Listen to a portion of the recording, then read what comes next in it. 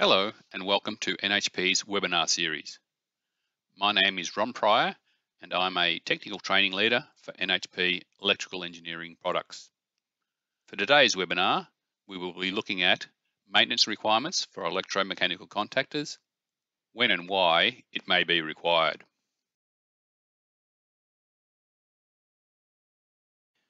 The objective for this webinar is to discuss the following points for an understanding of why maintenance needs to be considered with the operational factors affecting contactor life, the importance of initial design and installation to reduce maintenance requirements, the environmental factors which affect the life of switchgear, and monitoring and maintenance to reduce breakdowns and loss of production. A contactor, once installed, if it's installed in perfect operating conditions, will not have any issues during its operational life. Like many switchboard and switchgear installations, they are forgotten once in operation. As real life is not perfect, maintenance inspections can identify issues which may lead to failure, hence prevent unexpected breakdowns, which would lead to loss of production. So, the importance of maintenance increases with the cost impact of any potential loss of production. We will look at the factors which can affect the requirements and timing of maintenance.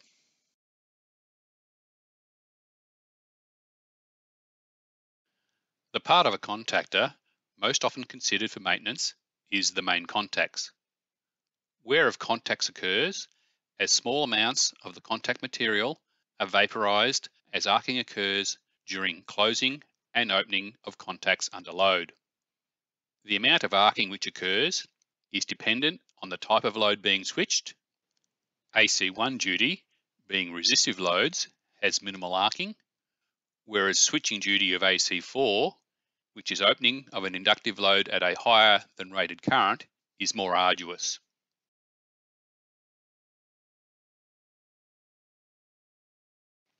Providing in contactor selection, the utilization category rating is selected for the load characteristics. For example, a motor, the AC3 rating is used. The electrical endurance curves provide the number of switching cycles expected before the contact sets are worn out.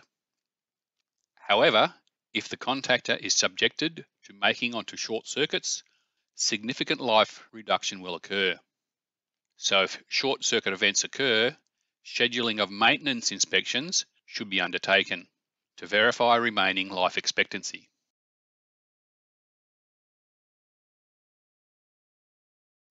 With larger frame contactors, it is possible to make inspection of the contact sets and then to ascertain the stage of life based on thickness of the contact pads relative to new condition. The contact pads, being silver-based materials, take a number of operations before they sit together for best electrical contact, and with ongoing switching operations, will wear with matching contours. Where contacts are inspected, blackening around the contacts is normal, with oxide sooting from arcing. With end of life, the contact carrier material becomes partially visible as the silver-based contacts has all been eroded. As the mechanical life of a contactor is more than the contact's electrical life, it is common for them to be replaced to extend the life of the contactor, noting that all fixed and moving contacts of a contactor should be replaced at the same time. When contact sets are replaced, the arc shields should also be considered for replacement, as a build-up of oxidized contact material can maintain the arc rather than splitting the arc and extinguishing it.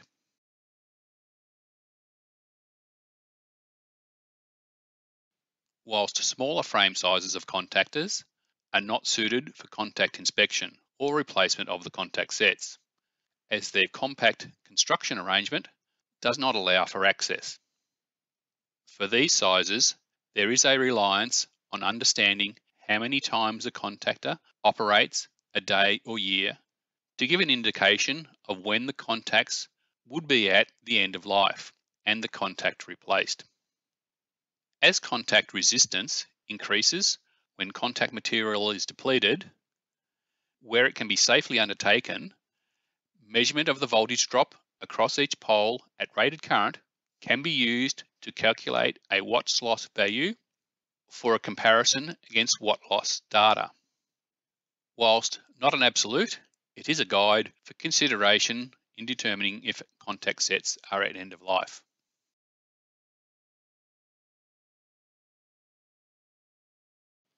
The second component of a contactor, which can be a common cause of failure, is the coil system.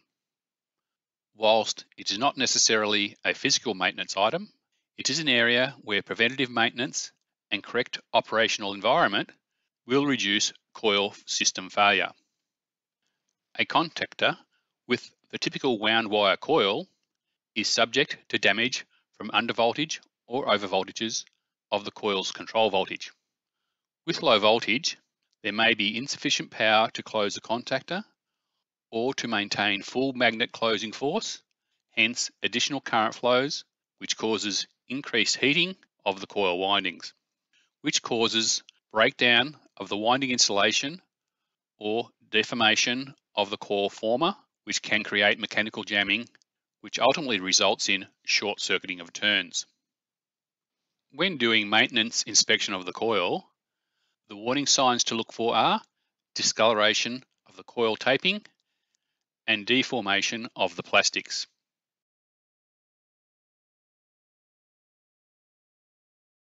When the circuit to a coil is opened, the inductive energy from the coil's collapsing magnetic field dissipates as a voltage spike, as shown here for a 24-volt coil. Voltage peaks of up to 4 kV can occur with higher control voltages. The addition of suppression devices across the coil, whether it is an RC network, MOVs or diodes, they will protect devices in the control circuit from premature wear of relay contacts which switch the coil and potential damage to electronic devices in the control circuit.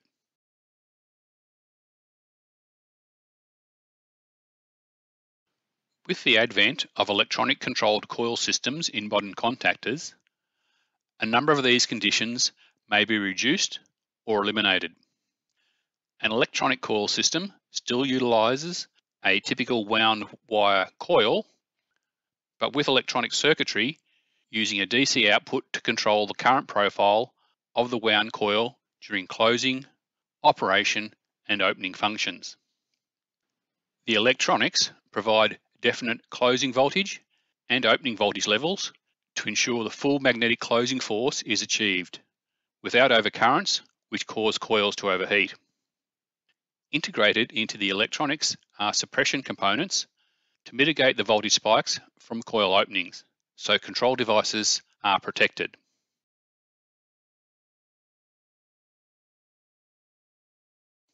A periodic inspection of contactors and other switchgear within their enclosure can be used for preventative maintenance. Visually checking for signs of overheating, environmental issues, or mechanical damage can allow for rectification of an issue prior to becoming a fault, which would lead to loss of production.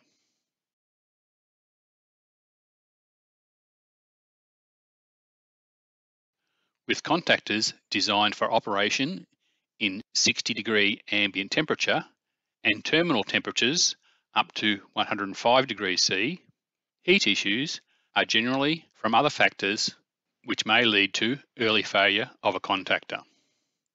Visual inspections look for browning or deformation of plastics or cable insulation, which may be the result of incorrect cable sizing, poor cable preparation and crimping, or incorrect tensioning of connections. But it can sometimes be an indication of end of contact life, causing high contact resistance.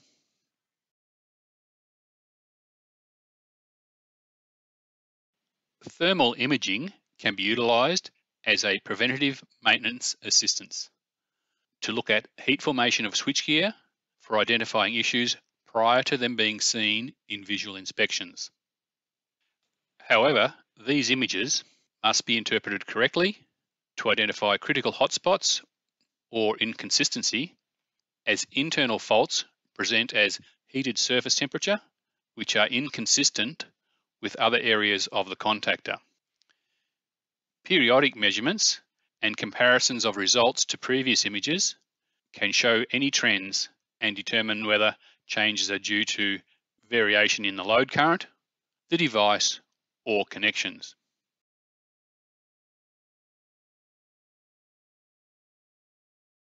A key factor is the importance of an enclosure with an IP rating suited to the environment, including any cooling or anti-condensation heating requirements. Ingress of dust and debris can affect various areas, mechanical jamming, or between the pole faces of the magnetic cores, which is recognized by humming or buzzing. This causes overheating of the coil and the main contacts from poor conduction. Should the dust be conductive or non-conductive but with moisture, this can lead to tracking between phases and ultimately arcing and short-circuiting.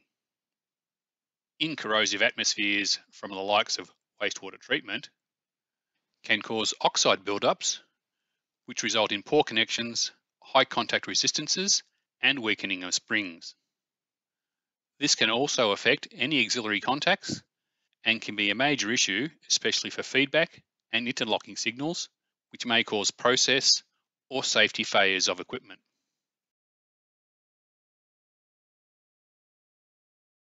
So, in review, with correct selection, installation in the correct environment, and maintenance checks to ensure the maximum life from a contactor and prevent early failures, thus avoiding interruptions or breakdowns, a contactor can have a long and happy life.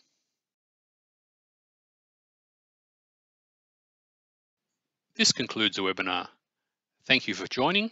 I trust you found it beneficial and helpful in your understanding of maintenance considerations for electromechanical contactors.